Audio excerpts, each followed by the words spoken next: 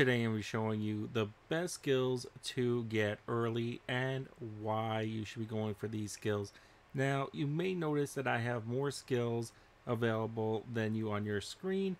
That is because I've already beat the game. This is New Game Plus, so I have additional skills that became available. Now for starters, you really have three choices. This top one is not that good, definitely not for starting. This is pretty damn good. It stuns them. It's better for going around gameplay, and it's okay for bosses. This, you hit them twice with a charged up on the boss, and you completely get rid of their shield. And that's even on hard mode. You really only have to hit them with two good charged attacks, and their shield is basically done. Now, we also have this one over here. So you're going to have to pick. You definitely want the shield for this category. And then you're going to be picking, do you want one that does a little bit more damage to the singular target and stuns. And once you get it off, you can heal. This will completely knock down as well as do damage. This is much better for boss fights, giving you a lot of time to get off a safe heal when you need it, or to put in extra quick damage by spamming a couple of those. So now ambush you can hold off on. You don't have to get this right away. The beta energy is pretty good, but you don't have to go crazy with that either right away. Definitely be getting this within like your first 20 though. You do want to go a little bit on, you actually start with all these. The rush is pretty good because you always want to close the gap, and especially when you get into boss fights, you are going to need to close the gap. So that is pretty nice. You don't have to go in to the advanced ones right away, but eventually definitely we'll be picking those up. You don't really have to worry about aerial blow. That's not really a big deal. Now, for the most part, you're going to need to be parrying a lot more than you're going to be dodging, especially early in the game. Now, late game, you'll have a lot more bosses that are launching like special after special attack, but for the most part, you parry way more than you dodge. So go into parry, completely ignore the dodge. You don't have to get into the counter. To be honest, you can only do it at the end. If you try to do a counter on the first parry in a chain attack, you're going to get clapped while you get it off. So definitely not what you want to go for at first. Get the energy so when you parry you can use your other abilities at start. Now you do want the ability, you're going to get blink, making it easier to perfect parry, making it easier to perfect dodge. Those are ones you do want to get.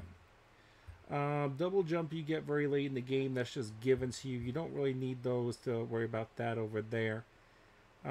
For reflection, you can get like a level 1 over here, eventually go crazy, especially if you're really good at dodging. You can take this chain early if you are going to dodge all those specials, because it actually knocks down your enemy or boss with this at the end.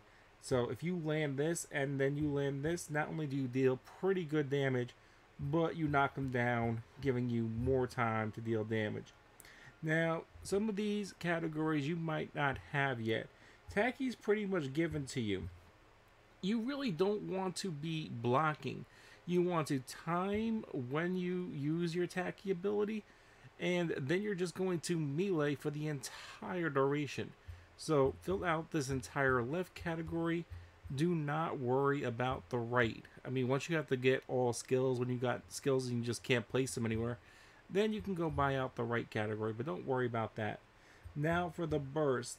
This one over here is excellent. I'm going to tell you why. Because not only does it take like a third to a half of their shield, depending on how much shield they have, but it also knocks them down. It also gives you a little chunk of life when it does. So this one is pretty decent, but the timer, even with a maxed out, maxing it out, is pretty low, and it's pretty hard to get off and use very well in most boss fights because you're blocking more than you're attacking. So you're only getting off a few hits Very hard to use this very well. You just get it at the end of the game when you're buying everything. Now, this one over here, it's okay, but it's more for groups. So we do want one that we can use in general combat and bosses. And that is why your first one you should be doing burst, because burst shines for crowd control and just going through the world, and it does damage, knocks down, and heals for bosses. So it only heals you a little bit. More importantly, I forgot the most important part. It actually makes you invulnerable to all damage for like 5 seconds. That's the real reason you want burst. So when you got that massive AoE or the one attack that you really aren't dodging well and that shit's gonna kill you, this shit saves you, knocks them down, lets you get a heal off if you need it, or lets you put in more damage and gives you a little bit of life back. So burst 100% should be your starting one. Now, over here, I think that is actually all the categories that for things to get at the start.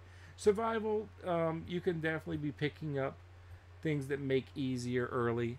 Those are definitely good. But yeah, that's basically the best skills to get early and what you can leave till the end of time because it's really not benefiting you. If you liked the video, leave a like, comment, share. It helps others find the video. I hope this helped.